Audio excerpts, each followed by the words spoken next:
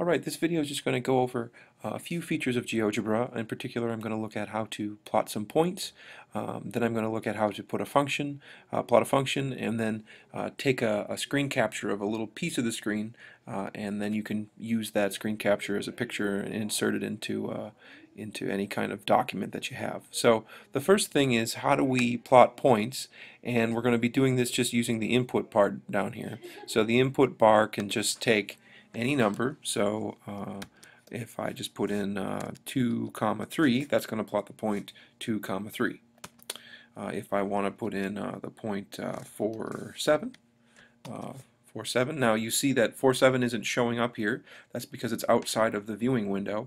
However, if I just drag the screen around, it'll come into view there. Alright, so plotting points, that's how you plot them. You just put them down in the input bar.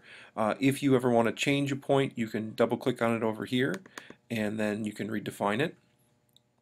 If I want to put a function in, so let's say we've been working with the sine function in class, so if I just want to plot sine of x, I'm just going to type sine of x down here, and it plots the function.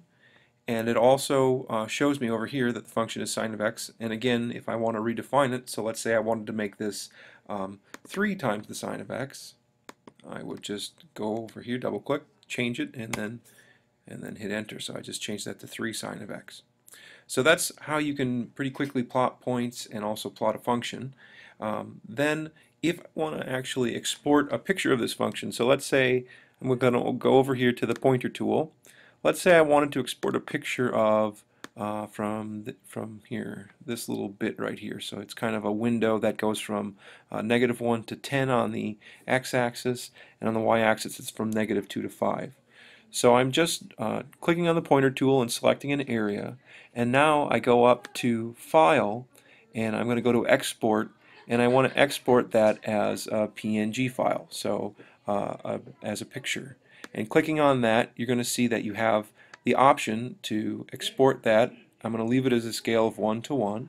Leave it as 600 dpi, that'll work fine. And then I'm going to click off transparent so that it's going to have a white background, but that shouldn't really matter. And then you just click save, and then this will allow you to save it right on anywhere you want on your computer. So the other thing that I think is probably going to be helpful, if you haven't figured out how to find a maximum or minimum on your calculator, GeoGebra will also do this. And so the way that you find a maximum or minimum using GeoGebra is that you're going to use the maximum function. So this is a tool that's built into GeoGebra, and what you do is you type maximum down here, and when I start typing max, it's going to drop down a list of available options, and one of the fourth one down on my list says max, and then it's got this thing for function x start value x or end x value. So the function name is f, it's just called f, so I'm just going to make that f. The start value, let's find a maximum between 1 and 3. So I'll make the start value 1 and the end value 3, and then just hit enter. And you can see that it's given me a point for the maximum, and then it's also plotted that point. And now one thing that's nice is if I redefine the function, so let's say I redefine the function as 2 sine of x, you can see that the actual maximum point also changed. So whatever I do to the function, it's going to keep track of it.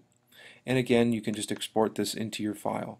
So that's just a very quick video on how to plot points, plot a function, and export that as a picture, and also how to find the maximum using GeoGebra.